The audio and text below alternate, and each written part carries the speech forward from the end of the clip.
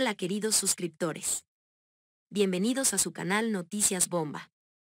Les invitamos a seguir nuestro canal para que no se pierdan ningún video con el mejor contenido de las noticias y el entretenimiento. Esto ha sido bien difícil, Johnny Rivera y su familia están de luto. El cantante de música popular y su madre se mostraron muy afectados por un accidente que dejó 3 muertos, entre los que se encontraba un ser querido. Quédense hasta el final para que se enteren de todos los detalles. Bastante acongojado se mostró en horas recientes Johnny Rivera, tras comunicarle a sus seguidores que él y su familia están de luto por la muerte de Carlos Julio, uno de sus más cercanos amigos y antiguo colaborador, quien perdió la vida en un accidente de tránsito registrado en la vía Pereira, Cartago, a la altura de Puerto Caldas, donde la volqueta que conducía se habría quedado sin frenos. Bam Bam, como le decían de cariño, chocó su vehículo contra una motocicleta de la policía, una camioneta particular, y posteriormente fue a parar en la fachada de un montallantas que se ubica sobre la vía nacional. Motivo por el cual también perdieron la vida 2 patrulleros y otros 2 uniformados resultaron heridos. Tengo esta lamentable noticia, sobre todo para los fans que lo conocieron. Bam Bam fue conductor de Andy durante muchos años, pero cuando él se fue para Medellín me lo traje a mi equipo de trabajo. También fue mi conductor y mano derecha por muchos años, expresó el cantante de música popular.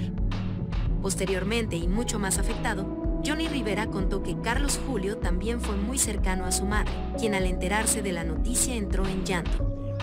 Si hay algo que yo agradezca en esta vida es que quieran a mi mamá, y él la quiso mucho, ¿cierto?, preguntó el artista risaraldense a la mujer, quien contestó entre lágrimas: él fue muy bien conmigo, muy noble y respetuoso, tengo mucho que agradecerle porque se preocupaba por todo.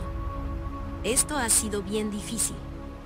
Sobre las razones por las cuales Bam Bam dejó de ser su colaborador, el intérprete de Mejor Solito confesó que fue por un inconveniente que ambos tuvieron durante un evento llevado a cabo en el cierre de escenarios, durante la pandemia.